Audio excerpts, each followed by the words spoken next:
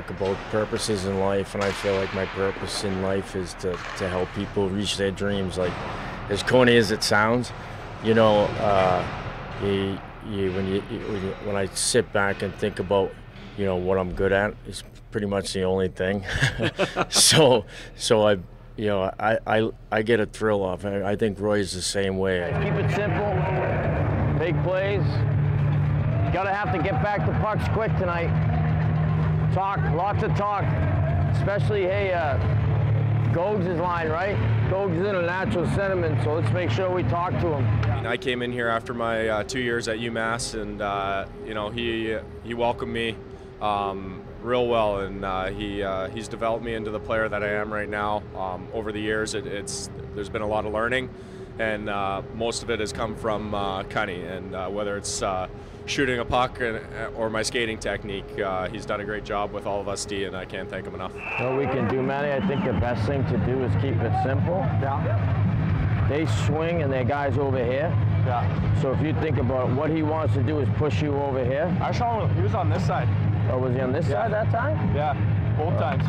All right. First game to Johnny. Okay, so if he's on that side, whatever side he swings to, because he's on the dot, let's come out that side, carry it right to him, whatever side he swings to, go to the opposite side. No, follow him up his ass. Okay.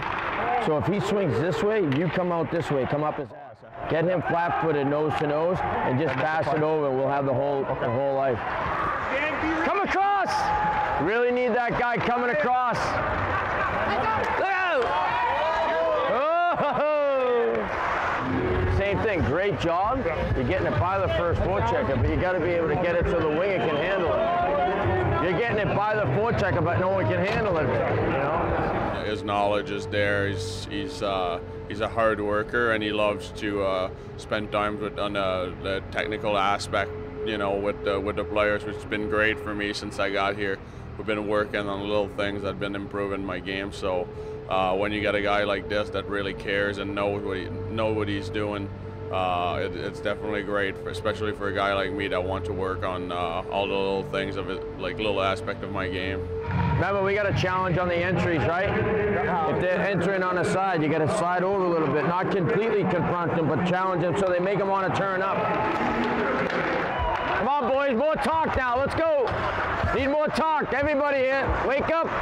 Cunny's great. A lot of intensity and a lot of attention to detail, and that's good. That helps everyone improve their game, and he's not afraid to, you know, he's one of the first ones here, and he's the last one on the ice every day, and he's always helping guys out and anything you need, and he's got lots of pointers. You probably only absorb 10% of what he says because he's got a lot of hockey knowledge, and you know, he's a good coach.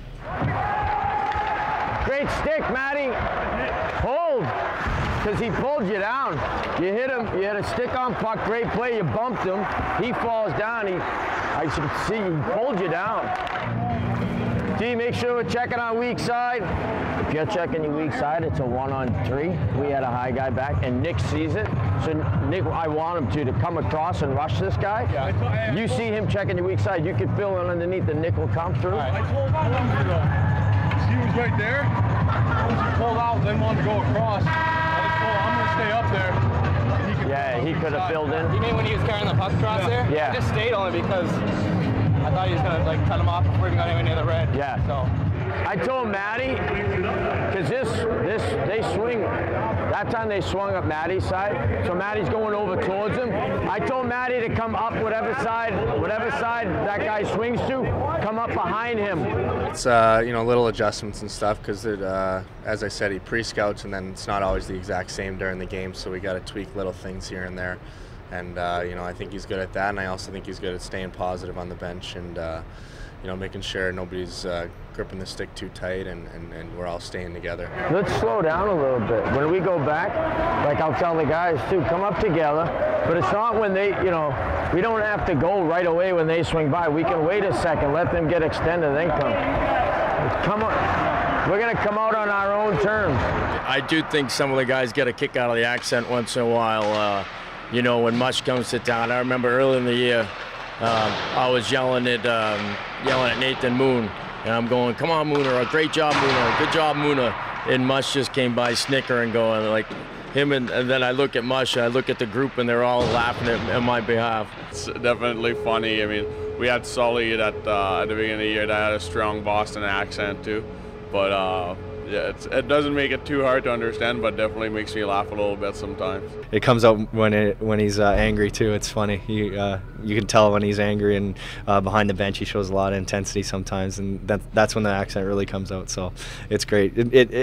Everyone listens a little more when they hear the accent come out, because you know he's bringing some intensity. It doesn't sound weird to me, but a lot of guys say they have a hard time understanding them. But yeah, you know, they usually get it for the most part, though. You guys are going Morsey. Pelly, go, Pelly.